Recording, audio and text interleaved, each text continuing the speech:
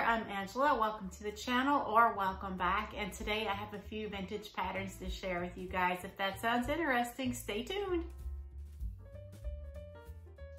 Now, before we jump right in, I have a little bit of an interesting backstory to share with you guys on just why I went out looking for vintage patterns when I'm supposed to be on a self-imposed fabric and pattern buying diet, so to speak. So recently I posted a video talking about a pair of pants that I'm making, and one of my viewers commented that one of her TNT pants patterns is Simplicity 1783.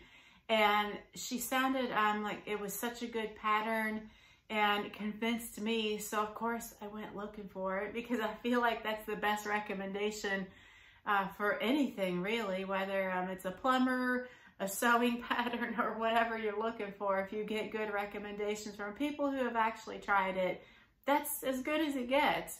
So I did find a few copies here and there of the 1783, and I thought it looked good, but what I even loved more than the pants was the top selections that came with it. So I'm going to start out with that one, but I just thought I would share that with you guys. And I would mention her name, but I'm not sure if she would be okay with that. So we'll just leave it as a kind viewer gave me that recommendation. So let's jump right in. This is the pattern here. It's a Simplicity. The designer is Cynthia Rowley. It's 1783. And it does come with a skirt, like a short skirt, a pair of pants, and two tops. I loved the shaping on the tops. And if the pants recommendation had not been like enough already, the tops have sold me. I'll bring it in a little closer for you. Aren't those the cutest little tops there? And when I replied to the viewer's comment that the pattern looked good and the tops also looked really good, she also commented that the tops were good, in fact. So like, sold. So I got this. I got it on Etsy. I'll show you the line drawings here. Kind of what you would expect. They do look very comfortable. I'll show you the front one more time. And comfort and casual are like right in my wheelhouse when it comes to clothes.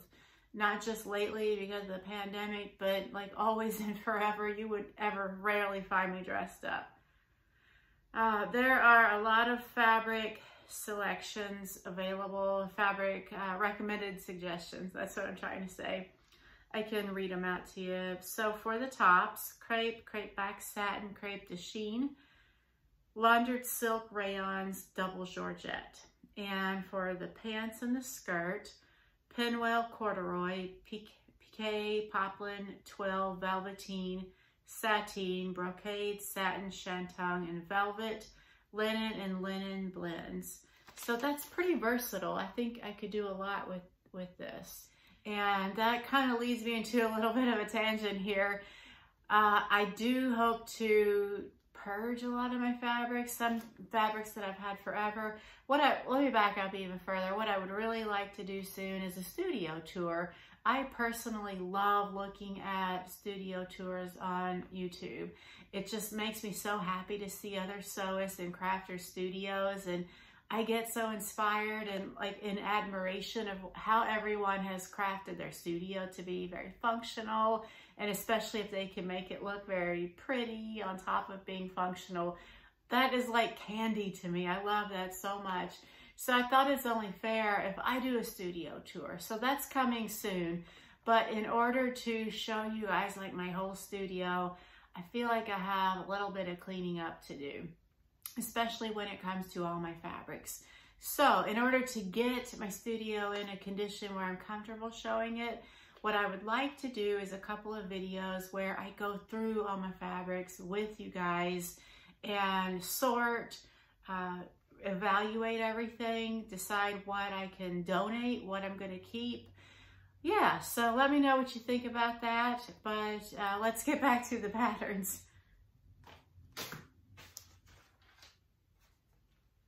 Oh, and I'll give you the dates of these patterns. So 1783 was published in 2012.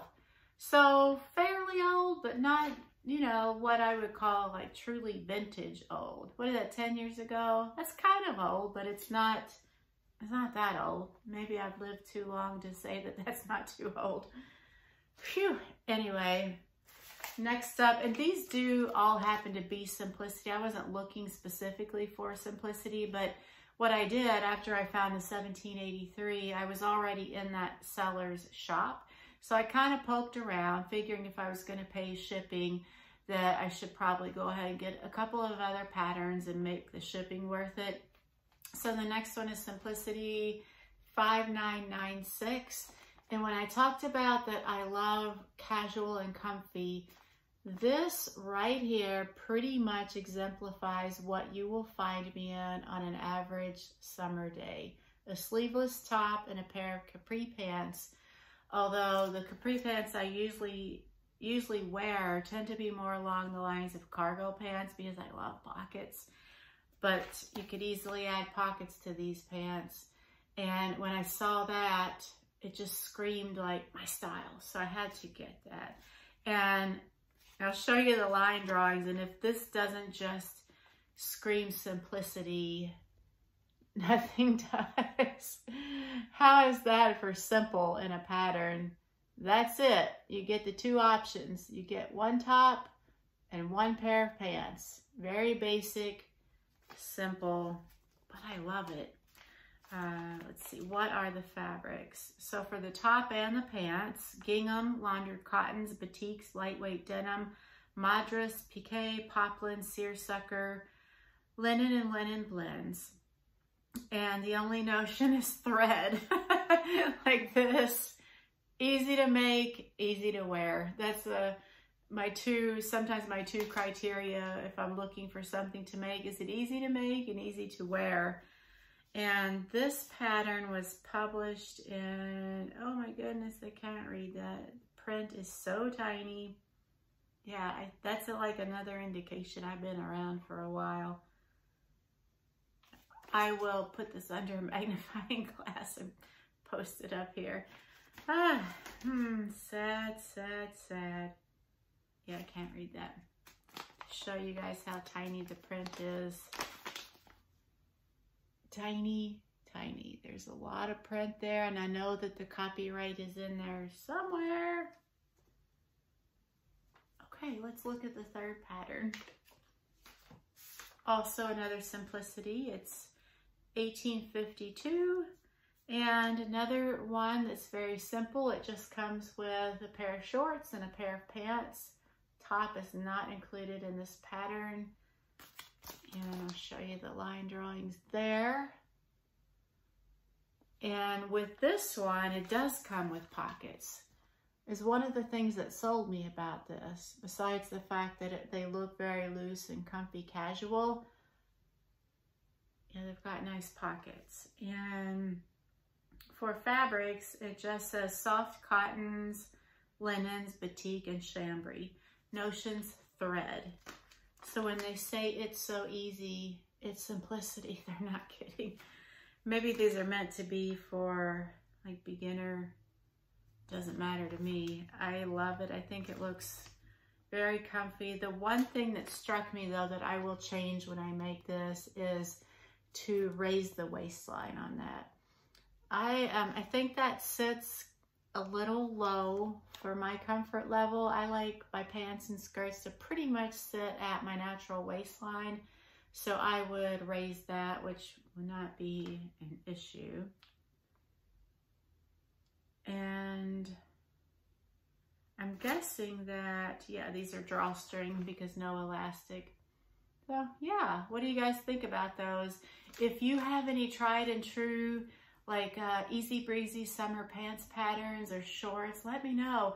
I do not have very many shorts, period. Maybe 2 or 3 pairs, not very many. It's that whole like bearing my legs thing that I'm not real comfortable with, but I need to get over that. So that's one thing that I'm working on, and I think finding like great pairs of shorts would help with that. So if you have any T&T shorts patterns, put it in the comments below if you wouldn't mind. I would appreciate that. And we could all help each other find great patterns. So that's about it for today. Just a pretty short one to share that with you guys, and hope you'll join me this weekend for Friday Sews. I'm really gonna shoot to get this video out on Friday. I know I keep saying that, but it looks like I should be able to this week. There's not too much going on for the rest of the week or the weekend. So my goal is to get it posted on Friday evening and do the live chat with you guys. So that would be a lot of fun.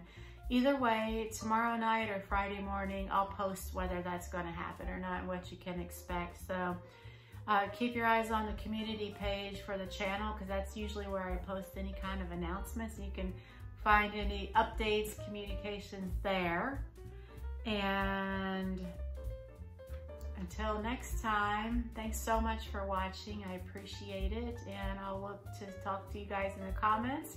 And until next time, bye.